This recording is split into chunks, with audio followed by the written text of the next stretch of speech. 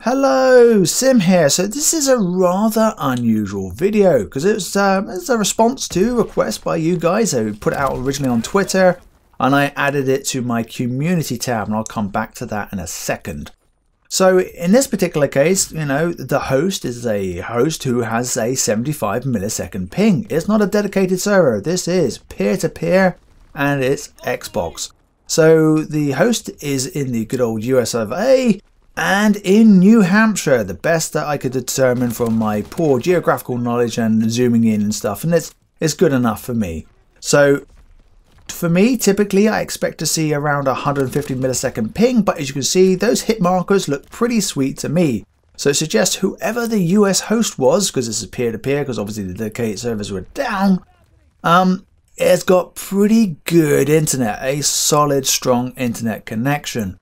And this is represented for the gameplay. But the request was, well, Sim, what is it like with having a geofilter that's slightly wider out so you get larger pings and stuff? You know, it's not around the, you know, the next door neighbor from, you know, living around your corner sort of thing that you're gaming against. What about if you're gaming against somebody who's like, I don't know, let's make it up, in Spain, for example? What's it like? Okay, so we're not gaming against Spain because I tried to do the geofilter so it was against somebody in the US, but it just couldn't find a game. That could be down to a variety of reasons, potentially because the matchmaking services and peer-to-peer server or gaming system that's in effect currently, or certainly was at the time recording this gameplay over the weekend, was inhibiting that. But anyway, so I had the geofilter off, and I just happened to be lucky enough for the purposes of this video to have a lobby that contained Europeans and US players, and that is a typical sort of matchmaking thing that does happen when you don't have a net doomer to hand to keep all your players local. In this particular case, the player was in the US, in New Hampshire, and had a 75 millisecond ping.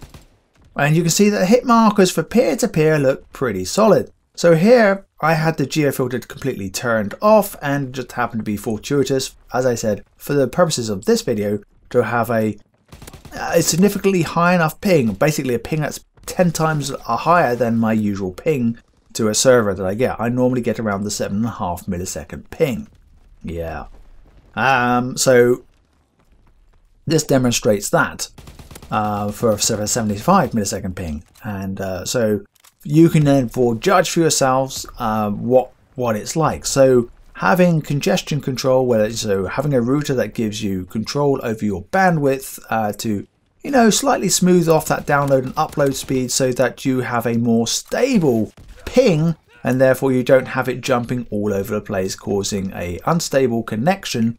Because remember, when we come to Call of Duty World War II, it's 60 Hz updates, not only for dedicated servers, but according to Battle Nonsense, also peer-to-peer, because he tested it on the PC. So, yeah. So that's 60 Hz update. So, you know, ping is king, as I've said on a few comments and tweets to various viewers and subs. So it really is. And so because you know, the lower your ping is, the faster you can send your updates and receive updates from the server of players' positions and stuff, and have a more accurate representation of where everything is in the world, and make sure your bullets actually connect, you know.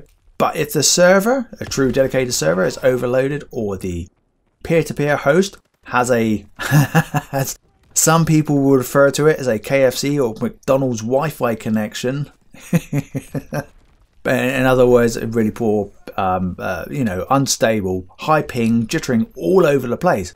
But on a serious note, if, you know, they don't have a router that helps them keep their bandwidth usage under control, so let's, for example, you can use a TP-Link because you can pick those up for around 30 quid, just to have a better bandwidth management to stop those who are viewing Netflix or Amazon Prime or any other streaming services that you'd care to mention, or watching YouTube, for example, so you keep your ping consistent while you're gaming and they're using the internet to watch videos and music videos and all that jazz.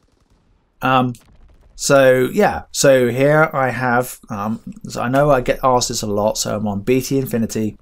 I'm using preemptive 80% I'm not using device prioritization because I find that that induces lag and unreliable connections. It's very stuttery, it's the best way of putting it. And I don't use hypertraffic because I'm multi-console, and I find that that mucks up the padlock server geo-filtering mechanism. And that was a nice little sort of like spot here. This is head glitching. I think this is the first time I sort of stumbled across it in this little puddle and went, oh, I can see down there, and I'm head glitching. Oh, don't tell anybody else, please. Don't tell them. I'm sure the head glitchers already know. But yeah, so I've rambled on a bit, but the request was from the community, you guys, that you wanted to see something like this. I'm guessing it's justifying how much does a congestion control, how much effect does a router with congestion control, whether it be a NetDoomer or a TP-Link, have on the gameplay, and this should, I hope, answer that question. You've got to be tactical, you've got to move around the map in a good way. If you move around badly, then you're going to die still. So, you know, it's like owning a gaming set or a super duper gaming controller. You can see there I was orange barring because I'm in the UK playing against a US host, so that's why I'm orange barring, but still relevant. So obviously orange barring means somewhere around the 75 millisecond mark, and yay, I'm in the final kill cam. But I came away with a 2 KD.